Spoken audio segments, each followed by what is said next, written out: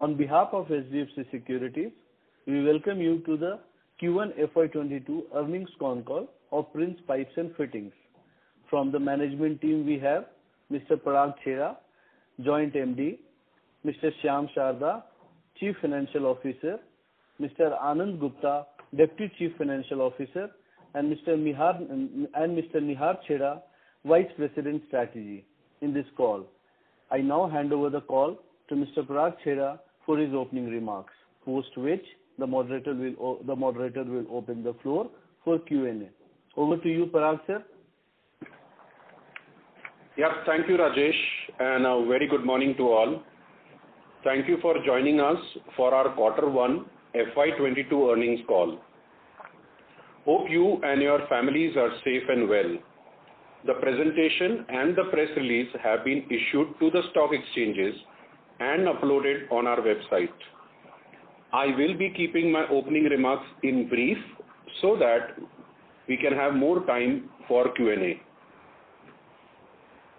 In Q1, we had a revenue growth of 9% and a volume degrowth of 26%. Operating margins stood at approximately 12.5%. Our results were impacted due to three reasons. Firstly, as we had indicated during the last quarter's call, we took a strategic decision in March that we wanted to have a high product availability in the market due to the uncertainty of a potential lockdown. Also, with the anticipated decline in PVC prices, we kept our capacities running high to produce and sell to align with the above goal. Hence, in April, the channel inventory was relatively high. Secondly, due to the restriction of the second wave, both the urban as well as the rural markets were impacted. Lastly, agri demand was muted. However, the plumbing and the SWR segments continue to deliver. Also well supported by the strong inroads gained by Prince Flowguard Plus plumbing systems in the urban, semi-urban and tier 2 and 3 regions. Moving forward, June performance had been better than May and July performance had been much better than June. We are returning back to our regular growth trajectory. We are moving in the right direction with strong business fundamentals. The real estate sector has been reporting positive growth. This augurs well for us, signaling traction piping products. As we progress, sustainability of our growth momentum is our key focus. Alliances and profitable collaborations will continue to play an important role for us across all our operating categories. Aligning with our strategy of winning in many Indias, the Ultratech building solution and Prince Pipes synergy is well placed to be a mutually beneficial partnership, especially for the semi-urban and rural markets. The UBS platform has a vast network of around 2,000 dealers, and Prince can now leverage the relationship of registered dealers on the UBS platform. This presence will further expand our brand visibility in our tier 2 and 3 cities and towns, which are growing markets for our segment.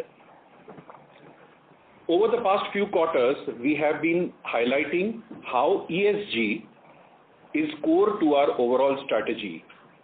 In alignment with this, we announced the Ab Ghar Ghar Mein Ganga campaign in Haridwar during the Mahakumbh. As a part of this, visitors were given miniature Prince store-fit water tanks containing holy Ganga water at special booths. We were able to provide a solution to citizens who could now take this holy water back home in a safe and hygienic manner, thus helping the government authorities to maintain the COVID guidelines. Furthermore, the miniature store-fit water tanks signified a message urging people to save water. Through this campaign, we distributed more than 10,000 small tanks with holy Ganga water to family members of senior citizens who were unable to visit ghats during the pandemic. Thank you for your time and mindshare. I will now hand it over to Nihar to introduce to you our new product launch. Thank you. Good morning, everyone. This is a day I have been looking forward to for some time now. At Prince, we have been able to build a range of innovative products consistently catering to applications across the board in a market like India, which has typically been late in the adoption curve of technology and products that are well accepted globally. Right from the 1980s, we were ahead of the curve by driving a shift from GI to PVC pipes for domestic use. In 2017, we were early movers in bringing a global product, double wall corrugated DWC pipes, to replace RCC pipes for underground drainage. I strongly believe that this product will be able to change the face of our sanitation standards across India in the years to come. For us, the next such high-performance product is one that will improve the user experience and impact yet another segment. I am excited to introduce Prince OneFit Industrial CPVC Pipes. We are confident that this product will replace the conventionally used product mild steel pipes for industrial application. OneFit will be licensed from Corzen with our global partner of choice, Lubrizol. This Corzen product of Lubrizol is the preferred industrial CPVC solution across the globe. Now that I have walked you through the high performance standards of Corzen, let me also walk you through the rationale of Prince entering into this segment and the potential opportunity. Firstly, the Indian industrial piping market size is expected to be around approximately 16,000 crores. This is today dominated by the conventional MS pipes. In India today, CPVC is majorly used only for the domestic application, whereas globally, CPVC pipes are very well accepted for the industrial application as well. Thus, I believe there is a tremendous potential for industrial CPVC pipes in the Indian market. Secondly, the industrial CPVC segment is under-penetrated and has low competitive intensity. Hence, this product is an ideal complement to our existing product portfolio. Also, the pipe to fitting and valves ratio is favorable, making this a key value proposition. Lastly, this segment has high barriers to entry because of high gestation periods for orders and the required techno-commercial expertise. This results in relatively high barriers to entry. Prince OneFit will provide an optimum solution to industries such as chemical, power generation, metal treatment, paper and pulp, mineral processing, water treatment plants, among many others. Now, with this new product, Prince is India's first company to have a 3-polymer solution for the industrial application. Easy fit in PVC pipes, green fit PPR pipes, and now OneFit CPVC pipes. I strongly believe we are now in an opportune position to impact the industrial piping segment. Thank you all. I will now pass it on to Shyam to walk you through the fiscal performance. Thank you, Nihar, and good morning, friends. I will be taking you through the Q1FY22 financials now. In this quarter, the company saw a robust revenue growth of 9% at rupees 331 crores compared to 302 crores in Q1FY21. Volumes have reduced by 26% at approximately 18,500 metric tons.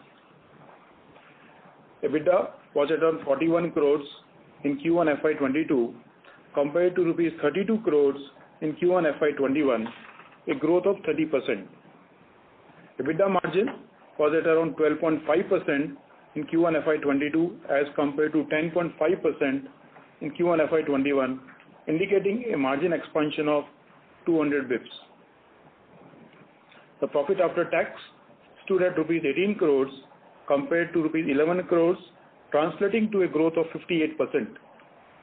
This was owing to an overall improvement in performance at EBITDA level, aided by a sharp decrease in finance cost by 60% due to the complete repayment of long-term debt and continuous improvement in cost of short-term borrowings.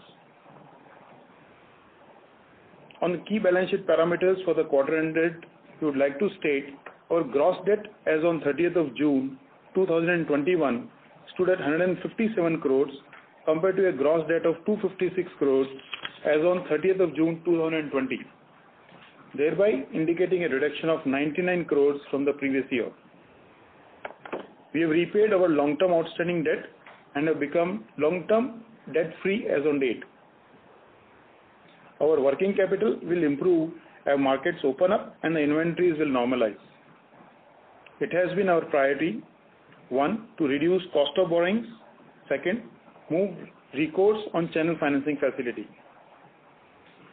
While we have been able to reduce the borrowing cost over the past 6 quarters, I am glad to share that we have achieved partial recourse terms on our channel financing facility.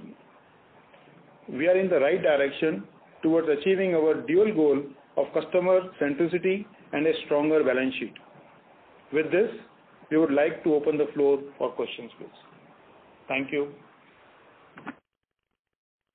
Thank you very much. We will now begin the question and answer session.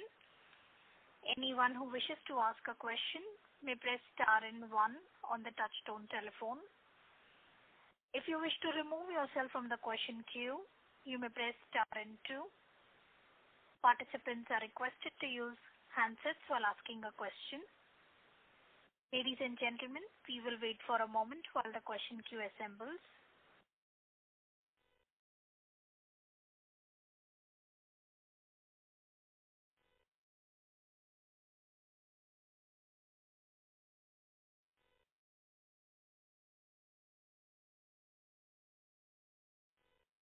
We would like to remind participants that you may press star 1 to ask a question. The first question is from the line of Sujit Jain from ASK Investment Managers. Please go ahead. Hi. I just want to quickly check, Nihar, with you is what is our, you can give that number for FY21. What is our sales mix in CPVC, PVC and others, in agri, plumbing and infra? And looking at the numbers for Q1 of competitors, have we lost some market share? Sure.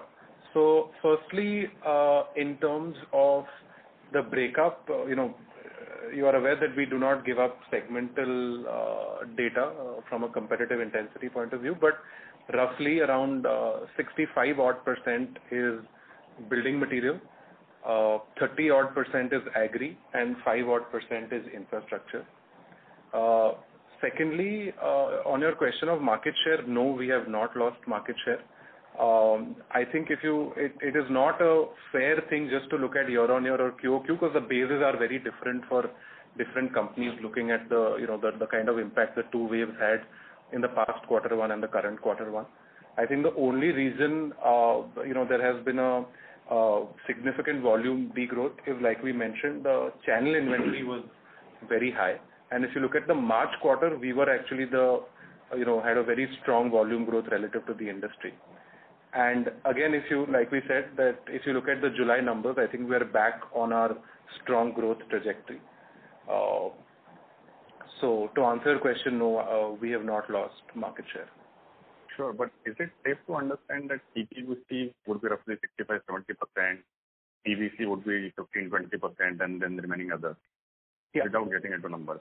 PVC would be around 65-70%. CPVC would be around 18-20%, and the balance would be the other polymers. Yeah. And the other thing is, I was just noticing in your FY20 release, when the cash flow from operation got revised from minus 152 crores to plus 102 crores. So if you can explain that. So I will take this. Actually, what was done in March 20, there was a point which was mentioned in operating activities against the financial activity, which got recouped in the subsequent quarter. So that was in discussion with the auditor itself. So there was a realignment being done. So the classification was suitably being made thereafter. If you can explain further actually what went above the line of cash flow from operations when you declared FY20 results, and then what got recast in FY21 results when you restated FY20. So it was basically the fixed deposit part of the thing, which was a part of the investing activity, which ideally, should have formed a part of the investing activity, which got clubbed in the operating activity. So that got rightly classified at a later stage with the consent of the auditors. So it was mainly in FDs, which was being raised, the money that we raised from IPO, which was parked in FDs. That classification got changed. Okay. And one last question is on inventory. If I look at in the P&L, the inventory is high at about 104 crores. Would not just you, but would the industry be staring at some inventory losses if the prices were to go down? So there is the inventory level is high right now relative to what it usually is. If you see the PVC trend, actually it has started moving upward as demand is normalizing and supply continues to remain tight. There was a slight inventory loss in the June quarter of around 5 odd crores. But I don't see a major threat of inventory loss going forward, simply because PVC will only tighten from here on. And versus making PVC compound ourselves, sourcing it from, let's say, Lubrizol, at least one player in the industry, the leader in CPVC, is making their own compound. How much margins we forego when we source CPVC compound and then make CPVC pipes? So it is tough to quantify an exact margin firstly, because this is not a commodity. Every organization has their own sort of contracts with their suppliers, and a price is formed. It is not like PVC where there is a sort of global benchmark pricing or something like that. So it's very it is impossible to quantify the margin. And for us, I've always stated that Prince was always perceived as a strong brand in the PVC space, also trying to sell CPVC products. So now with this tie-up, we have that inherent first mover advantage and brand equity in PVC. And with Lubrizol, now we get that in CPVC as well, since the Flowguard Plus brand is still very strong in India. And whatever, definitely our cost would be higher, but I think at the operating margin level, that would be set off as we ramp up market share in a space where we are under-penetrated. And last question on channel finance, what is the guidance and what is the exact amount absolute currently?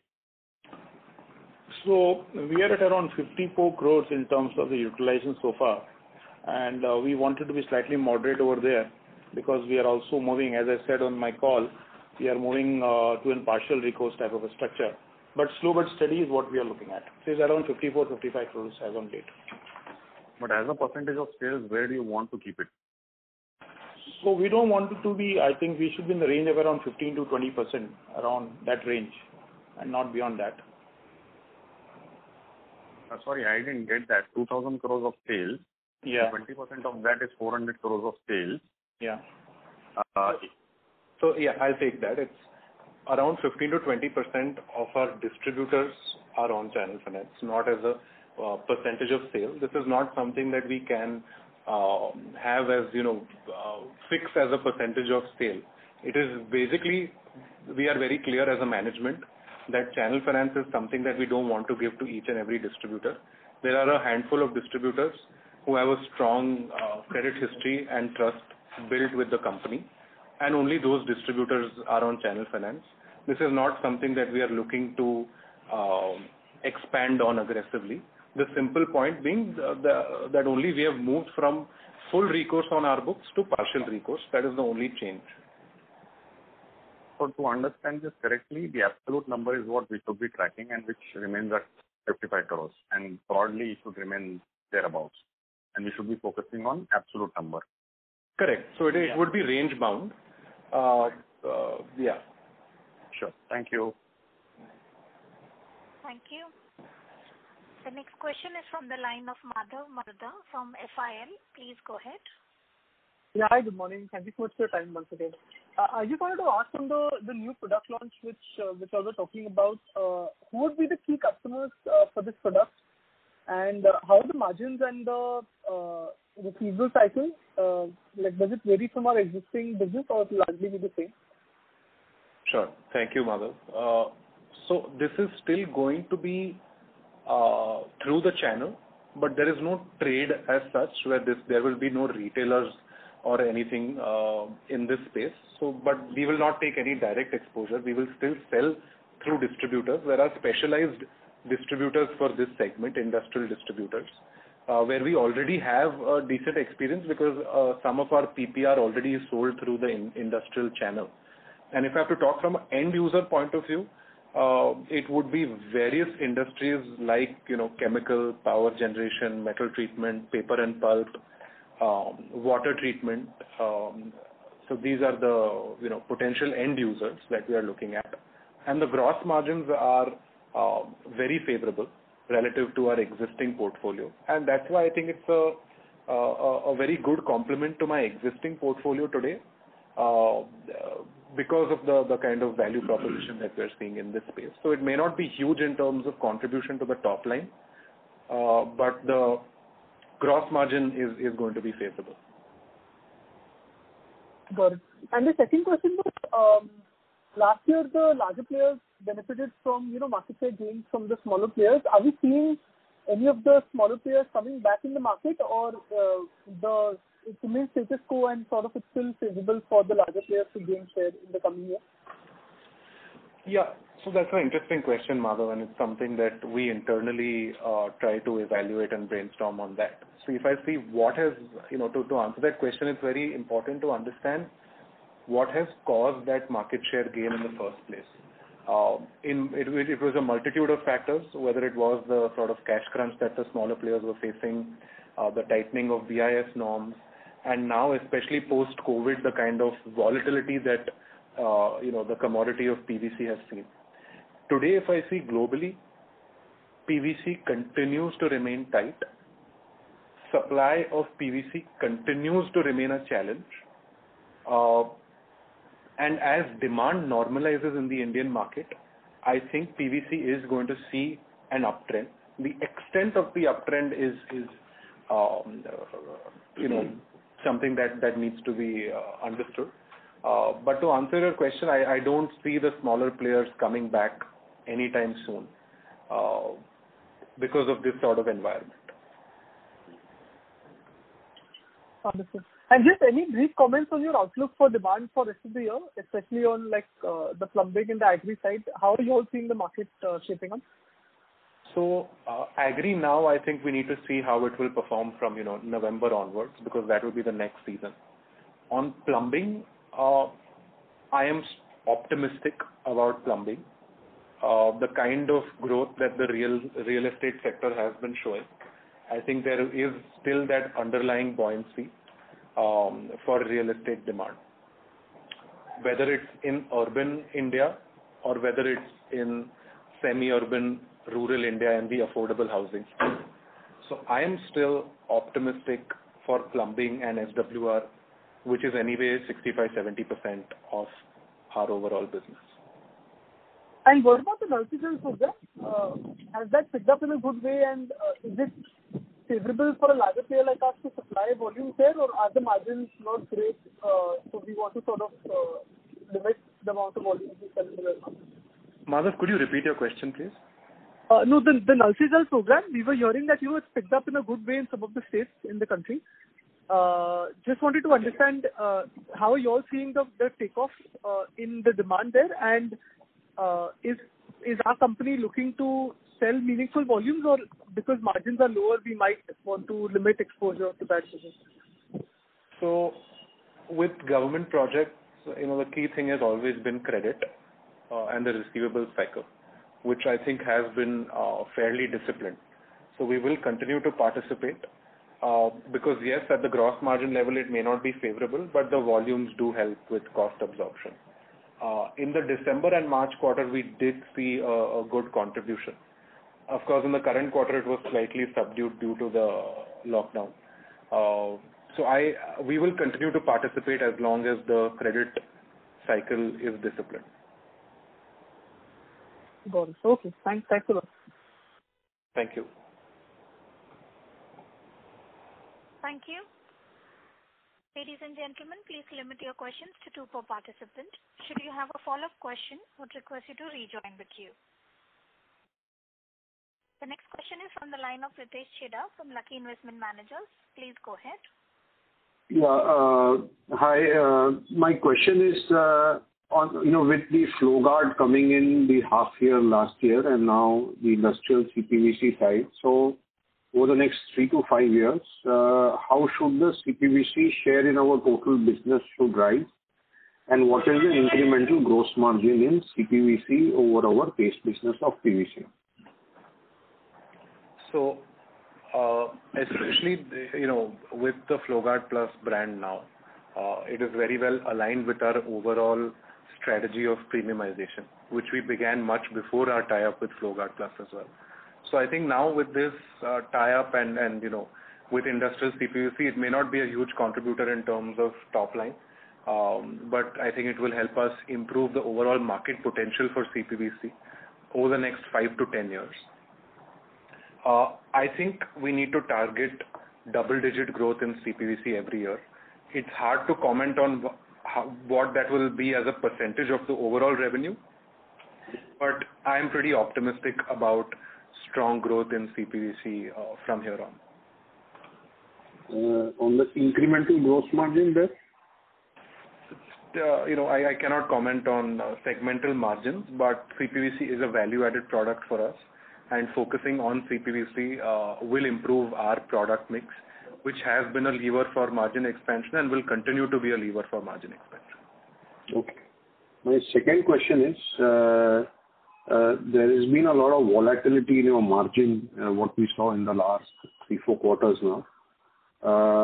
What would be your best guess incrementally on the margin profile, either percentage or EBITDA per kg, whatever you are comfortable with, over the next 12 months, and what kind of volume growth at the company level is what you see? So I think, firstly, if I see last year, of course, the margins were strong because of multiple reasons, like improving pricing power, better product mix, and inventory gain. All three led to a increase in margin in the past financial year. Of course, this last quarter the margins have reduced because of a small inventory loss. Even the sales was fairly muted, so we did not have the usual cost absorption benefits as well. So there are enough and more levers for margin expansion. What we have been consistently talking about, whether it's pricing power, value-added product mix, which will only improve with such new launches like the industrial CPVC, and operating leverage would be our third lever for margin expansion. So we need to keep working on these three segments, and that will lead to strong margins going forward. And I'm sorry, I missed the last part of your question. Volume growth expectation? So volume growth, I think, again, we are very confident that the real estate segment is underlyingly buoyant. We are also going to be making market share gains, whether it's from the unorganized segment or from other organized players, because of the kind of network expansion we've been working on, because of the kind of branding investments that we've made. So whatever the industry growth is, over the past few years, we have been able to outpace industry growth by 2 to 4%. And I am confident about that continuing over the next few quarters. Mr. Clarification, your margin answer, the reference there for expansion, is it the expanded margin of 17% which you reported in 21 and there is a expansion case by virtue of mix, operating leverage, etc., or your reference is something else? No, I'm referring to FY21 margin, where there was the pricing power, product mix, and inventory gain. So that is, I'm talking about FY21 on an annual basis, the EBITDA margin. And your reference is there is a expansion scope over that 17%. No, I'm saying that has expanded to 17% because of these levers, and we need to continue working on these levers going forward. Okay. Thank you very much, Nihar. Thank you. All the best. Thank you. Thank you. The next question is from the line of Chirag Lodaya from ValueQuest. Please go ahead. Yeah, thank you for the opportunity.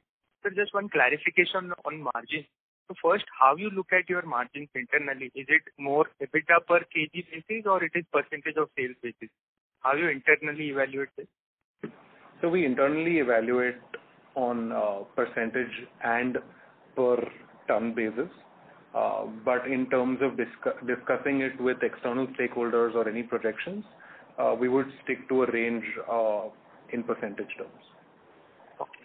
And just a clarification, one more. So FY21, you did 17.5% margin. So whatever you have stated, you are saying that FY22 and beyond that, margins will be at least 17.5 or more. Is that understanding correct?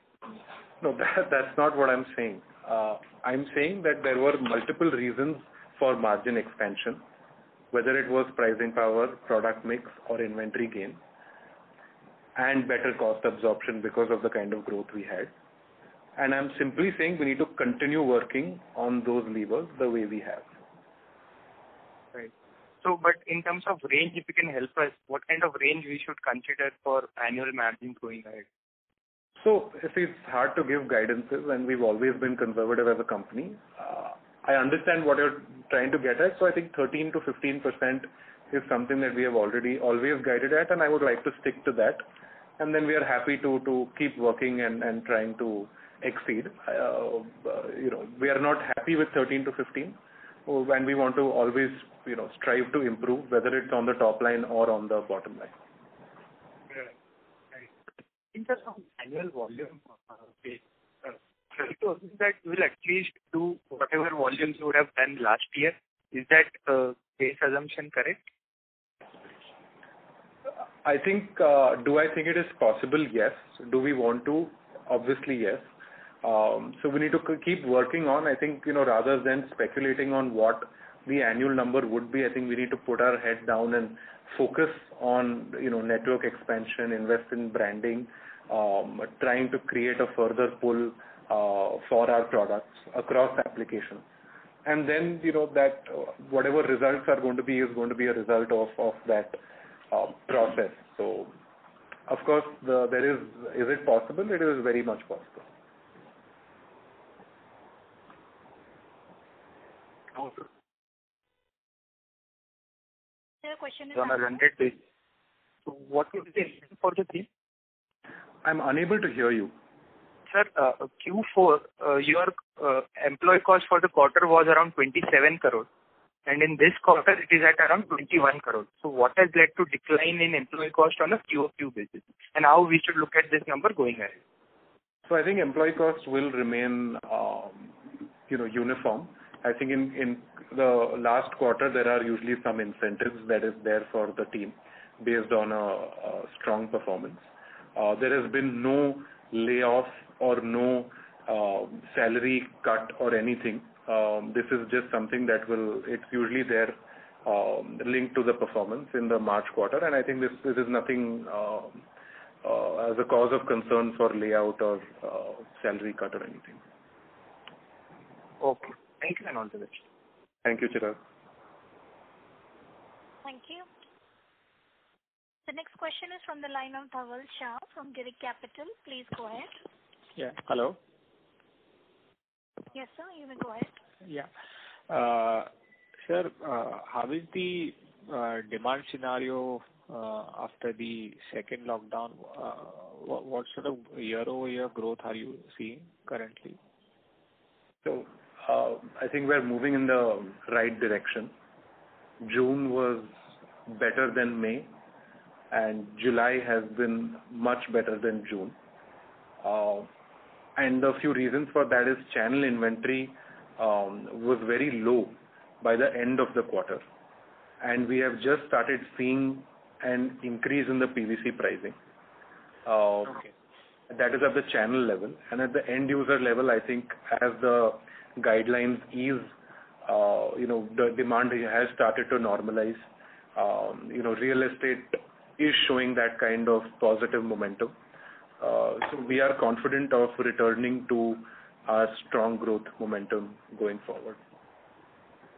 And typically when the prices are rising, generally the channel inventory, so the distributor network would tend to stock up more? Correct. Okay. And would you be confident of achieving at least a high single-digit kind of volume growth over FY21 base, looking at the scenario currently? So, I am optimistic about the demand scenario. Is it possible? Yes. But, I don't like to speculate on these numbers. I think, like I said earlier as well, we just need to focus on network expansion, branding, creating a pull for our products, and then the results will take care of itself. So we need to focus on the process, and then the delivery will happen. And I think the environment is definitely improving from a demand point of view. Got it. Sir, if we adjust the EBITDA margin for the inventory loss, so it would be around 14.5% for the current quarter, for the Q1? Yeah, 14%. 14%. Okay. So then inventory loss was the only one-off expense, and then some the operating deleverage which you had because of the lower volumes. Yeah. Okay. And are you back? So in the fourth quarter we had a higher advertisement expenditure one time. So on a run rate basis now, from the second quarter, since things are normalizing again, what sort of spends would you be doing? So I think 2 to 3% is what we have always done, and that is something that as demand normalizes, we would like to continue. Okay. And so the last question again on the advertising. Now, the way of advertising, like the piping industry had adopted different ways of advertising, but now after COVID, as many people have shifted to digital, so what is the piping industry and your company in particular adopting? Are we again going back to those more non-digital ways, or are we more digital, or what is it? Yeah, that's a good question. Definitely the focus on digital for prints has been increasing. I would say that has been a shift even before COVID that was happening, but after COVID it's happening in an expedited way.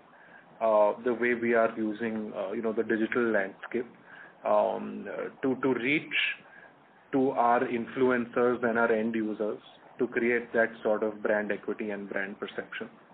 I think the traditional mediums still have some power, whether it is to do with retail boards or plumber meets and workshops. Our loyalty program Udaan is strengthening from here on and helping us improve our touch points. And the digital play helps us across urban, semi-urban, and rural.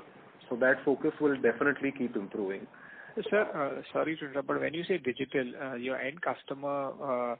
Sorry to interrupt, sir. I would request you to rejoin the queue. It's a continuing question. It's not a new question. So is it, are they able to connect with it, or is it only through the phone, or it's through some other medium? So I think it's multiple mediums. One is definitely social media. is a key way. And this is not like a transactional, right? No one is going to come online to buy a pipe or fitting. It is more to create a certain level of awareness and brand power. And today the key influencers are retailers and plumbers. In some cases in rural India, it could also be the individual homeowners. So we have to target across these segments. Thank you. Ladies and gentlemen, please limit your questions to 2 per participant. Should you have a follow-up question, would request you to rejoin the queue. The next question is from the line of Ritesh Shah from Investec. Please go ahead. Hi. Thanks for the opportunity. I have a couple of questions. First is, just wanted to understand in the marketplace how we are going about pricing specifically on the CPVC side. Given PVC prices have moved up, I understand from the larger distributor that Lubrizol has been seeking a price increase. And speaking with the channel partners, again, what we understand is our pricing has been at discount to peers like Astral. Now, in a hypothetical scenario, if Lubrizol does seek a further increase of 10-15%, what would it mean on our strategy on market share versus spreads? And that's the first question. Sure. Thank you, Ritesh. So firstly, the CPVC price hikes, if are going to be industry-wide. It is not going to be only from one particular supplier, whether it is Lubrizol. So CPVC right now, I think pricing is definitely one, and I think across the 3 major global suppliers, there have been price hikes that have happened over the past few quarters, and that could maybe continue. But I think the main point here is about supply. Today, if you see, we were talking about a few quarters ago, smaller players were struggling to get access after the anti-dumping duty, access to raw material. Today, larger players are also unable to, get supply of raw material. So today, they do not have the supply security in the marketplace. So price is only going to be on paper unless you're actually going to be able to sell. So today, not only the smaller players, but larger players also are running here and there for product, whereas today we are in absolutely strong position as far as supply security is concerned.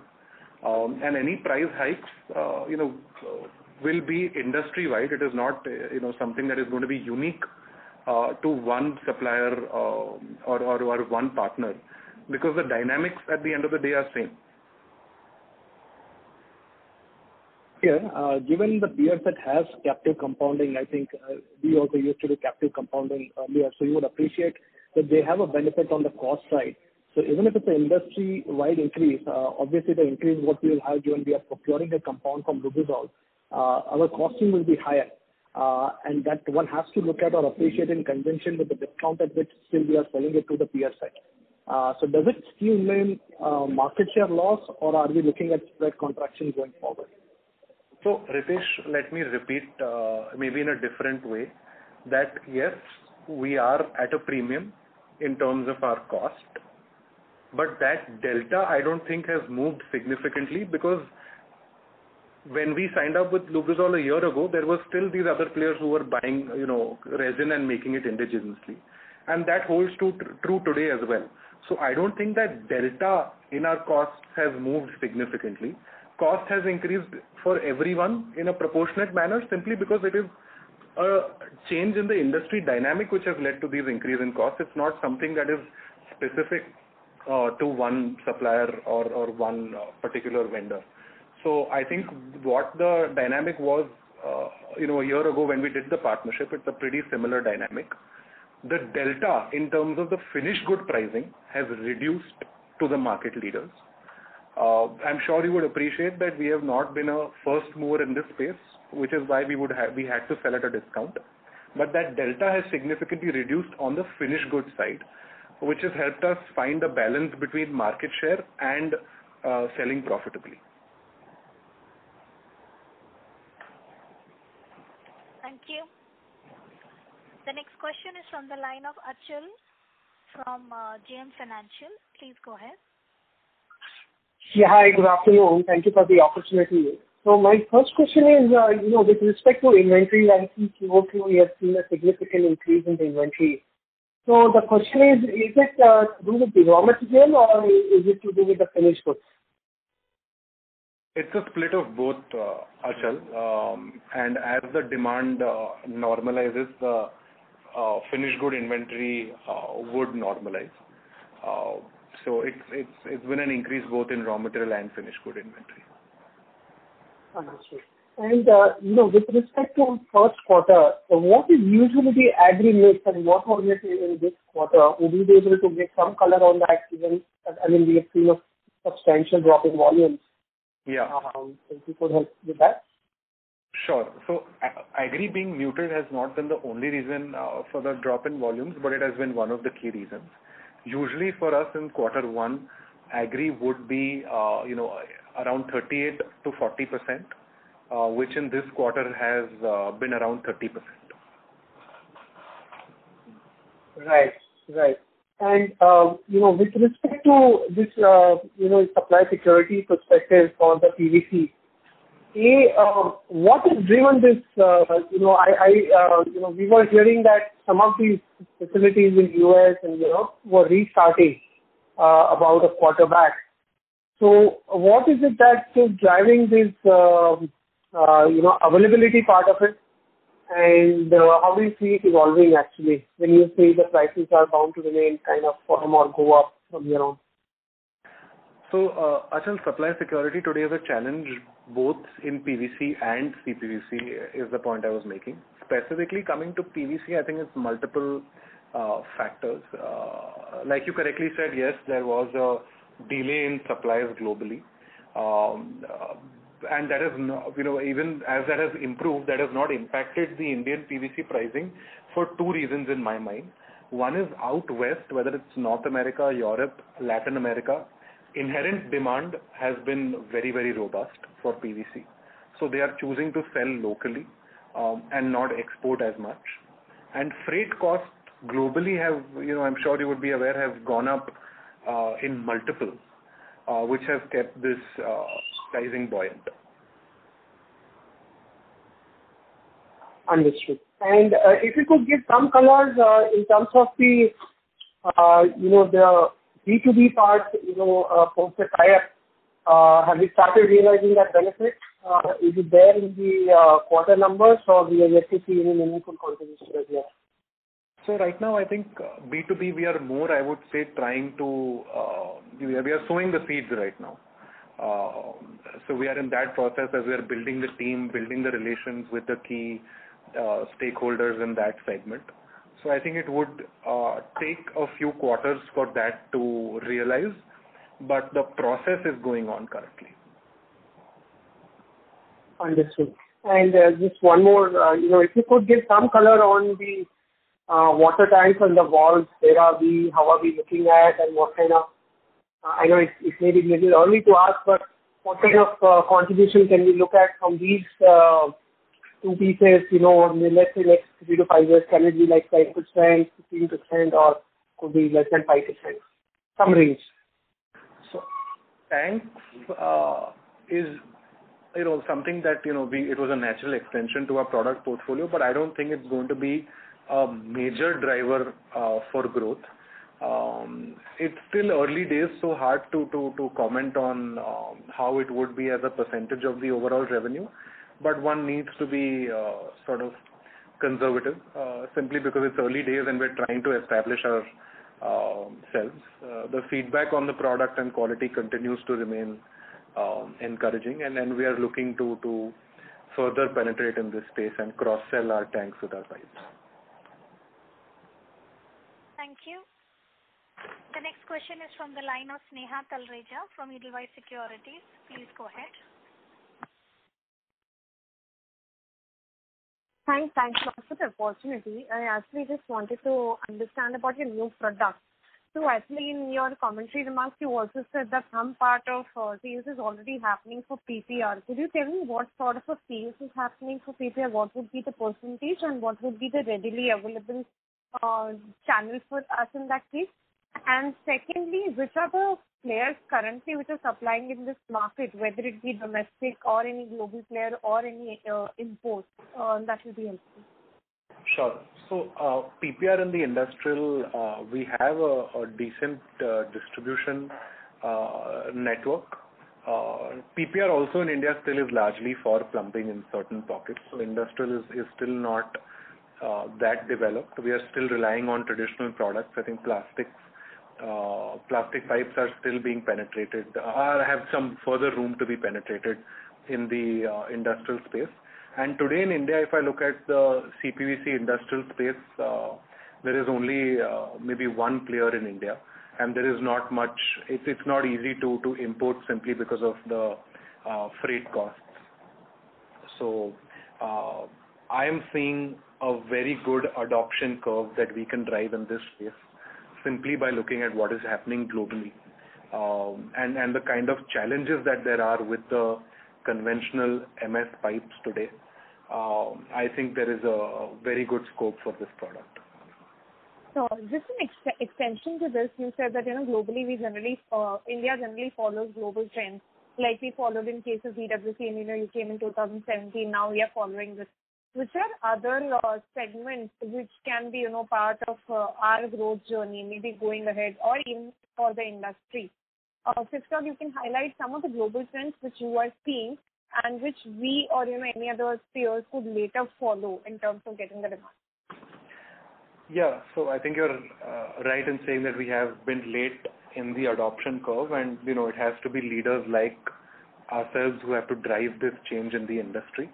And that started with DWC and now with industrial CPVC Corzen. Now the focus has to be on nurturing this product for the next few quarters, and only then would we like to come into a newer product. And I think let the action speak louder than words, and when we come into that product, we will talk about the potential and try to be a first mover in many more segments from here on. Thank you. The next question is from the line of Devang Patel from NAFA Asset Management Company. Please go ahead. Hi, my questions are on industrial CPVC pipes again. So globally, what is the penetration of these pipes versus MS pipes? How old is the technology? And in India, over 5 years, what kind of penetration would you expect in the 16,000 crore market? Yeah, those are all good questions, and sort of hard for me to answer at this point. All I can say is today in India, CPVC, more than I think 90% or 95% of CPVC, in my understanding, is used only for domestic application, and it is very skewed towards domestic plumbing. Whereas globally, industrial and domestic both form a pretty good part of the overall CPVC consumption. So simply by looking at that, I think now it's just a point of concept selling in India, which is not easy. It is going to have its gestation period. But we are willing to do that because, the harder it is, the higher the entry, barriers to entry in the segment. And, if we are, I'm fairly confident simply because the product is so much superior to the conventional solution. So if we are able to do that concept selling, nothing stops us from having high double-digit growth for industrial CPVC from here on. Again, it may not be a very significant part in terms of contribution to the top line, but it is going to be extremely value added at the gross margin level.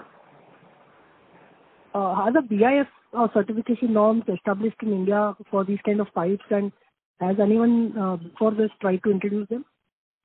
So like I said, there is, one other player in India, but largely still this space is dominated by mild steel pipes. And, the Corzen product of Lubrizol is beyond, any standards and specifications. I think Lubrizol's own standards of quality and safety are much higher than, any standards. And this is a product which has been very well accepted by consultants, industrial consultants. Thank you. The next question is from the line of Praveen Sahai from Edelweiss Financial Services. Please go ahead. Yeah, hi. So my question is just a clarification, as you had already mentioned that channel inventory is down and your inventory level has normalized. So it's fair to assume your inventory went up to the fourth quarter level? So inventory is not yet normalized, but as demand picks up, it will normalize in the coming time. Mm-hmm. Okay. The second question is, as I can see that the sequential volume degrowth in Prince is relatively low as compared to peers, whoever has given their numbers, and as well as your EBITDA per ton is also more, fee correction on sequential basis. So can you give us some, enlighten me to differentiate these numbers? Sure. So I think in our industry, firstly, I understand why you're looking at QOQ and maybe not YOY, because the YOY base also was impacted by COVID. But in our industry, I think QOQ is never the right comparison, especially March quarter to June quarter, simply because the dynamics are so much different for agri and for plumbing as well, because quarter 4 is a quarter where all the distributors are gunning for their targets and so that they can achieve their incentives. Like I said, there were 3 main reasons for the volume degrowth for us. 2 were industry-wide. One was the muted agri demand, and second was the lockdown having an impact. And one specific to Prince was the channel inventory being very, very high at the end of the March quarter, which was a strategic decision we took. And we had said that in the last conference call as well, that that was one of the learnings that we had from the last lockdown. We wanted to have no supply chain issues and have plenty of product available in the market, and which is why we were outperformers in the March quarter. That would have been seamless, but because of this muted demand, it has led to a sharper drop. But we have moved in the right direction. June was much better than May, and July has been, we have returned to our growth trajectory. Okay, great. Thank you. Thank you for taking my questions. Thank you. Thank you. The next question is from the line of Ritesh Shah from Investec. Please go ahead. Hi, if I may, I just wanted to continue with my prior question. Nihar, what you indicated is that our discount versus the market leader has reduced. Is it possible to quantify it? I'm just trying to understand what our strategy is in the marketplace. Yeah, so I think if you look at few years ago, it was high single digit, or in some cases even a double digit discount to the industry leaders, which now in some markets would be around 3 to 4%. In some markets, it would be at a parity as well. So that has sharply reduced, and we have been able to grow over FY21, over the 4 quarters of FY21. So we have to, it's a balance between market share and profitability, and we have to keep monitoring that. Okay, so on CPVC, basically our cost curve is a bit higher, but we are still at a bit of discount, and the discount has reduced over time, right? Would that be a fair conclusion? Yes. Okay, that's helpful.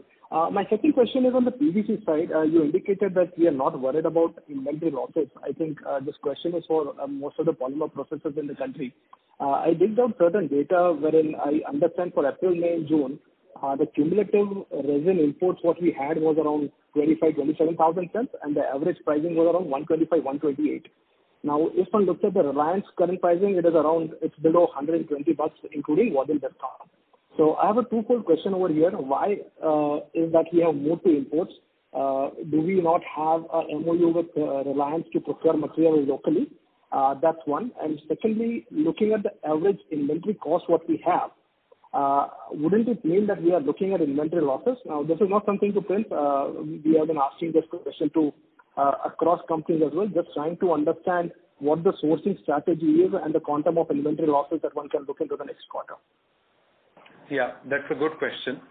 So firstly, in terms of supply security, we have domestic contracts with both the large PVC manufacturers in the country. So being one of the largest PVC processors in the country, we do have those dependencies both on import and domestic. And supply continued to remain a challenge, which is why we had a good amount of imports like most of the large processors would have. And if there was no, second wave, I think we would be in a very strong position. There will not be major inventory losses going forward because PVC has started going back in an uptrend, and we have both local and import, which helps us control our cost quarter to quarter while still having strong supply security.